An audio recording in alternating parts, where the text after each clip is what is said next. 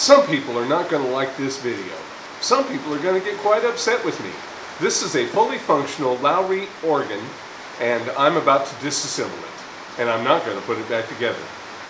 What I'm going to do is take the bass pedal section and upcycle it into a standalone instrument. That's today's project. We'll begin by opening the back and seeing what's inside. Judging by the fact that there are screws missing, I'm thinking somebody's been into it before.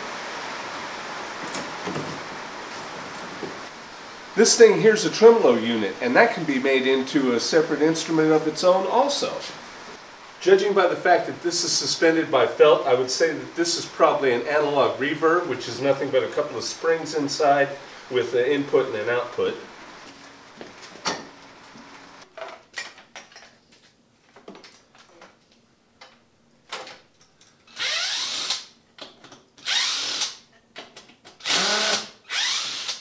On a nice piano, this key would be ebony, but on this, it's just some mystery whitewood with a plastic cover. So I'm not going to even try to do anything with this.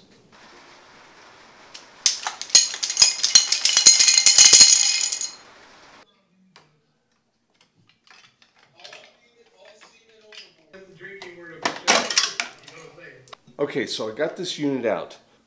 So what we have down in there is there's a speaker on the other side of that pulley, and it blasts music, or it blasts sound down into this cone, and this cone rotates. It's driven off this motor over here.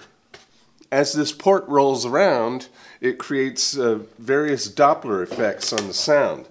Now, I don't think this side has anything to do with the sound that it makes. I think it's just shaped this way to balance the wheel, because the business end of this thing is right there. So I'm going to make this into a standalone accessory that some musician is going to want and buy. Now I'm finally down to the pedals, which is the reason I started this project to begin with.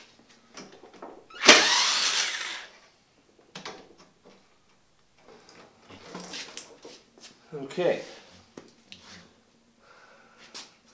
There's the pedal unit.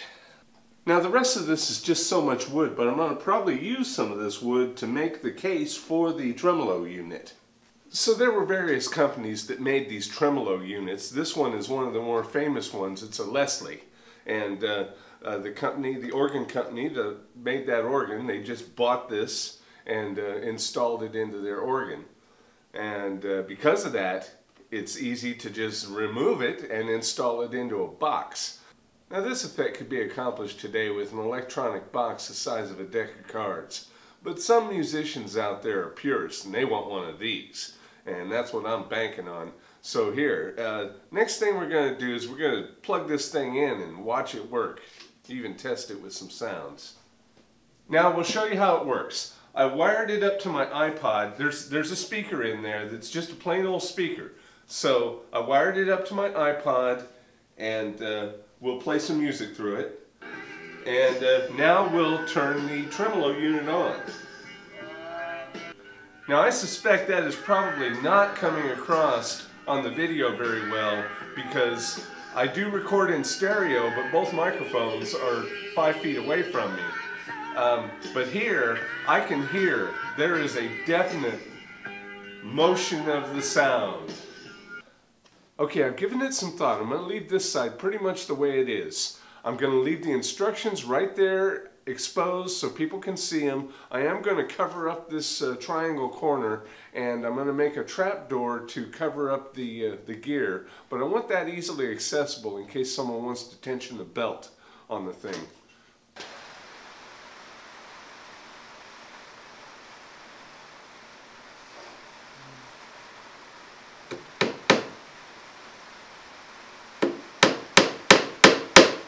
Now one thing I'm going to do is reuse some stuff off the organ case. This is the side of the case, and this hole is where this used to project its sound from anyway. So I'm just going to shorten this up and make it this edge of the box.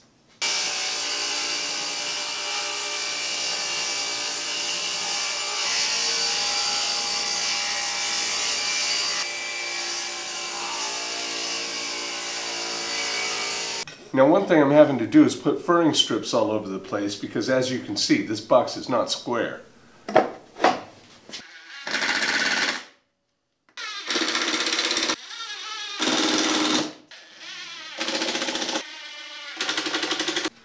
Okay, this is coming together pretty good.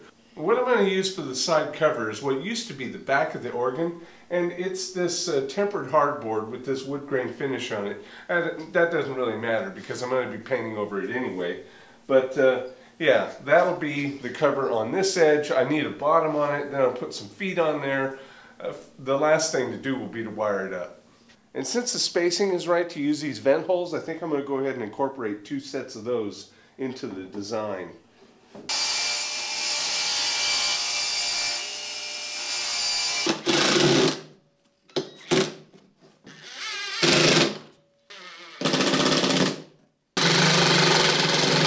Okay, so what I'm going to do to interface to the outside world is I put an RCA jack here in the bottom corner of the cabinet, and we'll just solder that into the input wiring.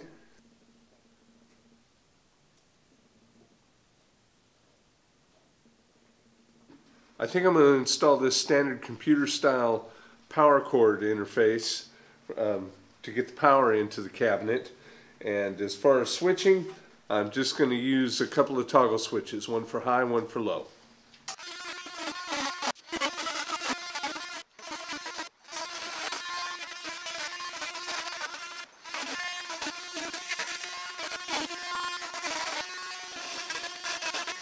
Now it's all together, let's test it out.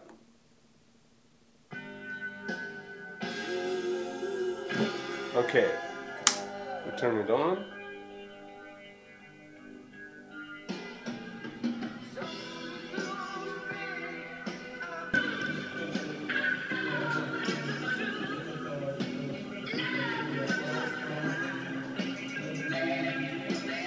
Well, this part of the build turned out really great, and I couldn't be happier with this.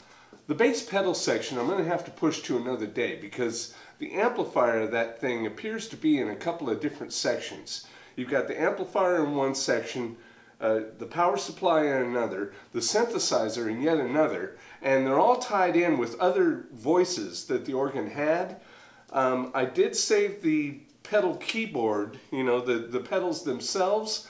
But what I'm going to do on those is I'm going to build a synthesizer unit with its own amplifier and put the whole thing in a box. And that will be a standalone instrument. That will also be another video. That's all for this week. Please like, comment, share, and subscribe. Click up here to see my last video. Click over here to see something of mine that YouTube thinks you'll like. And have a good one.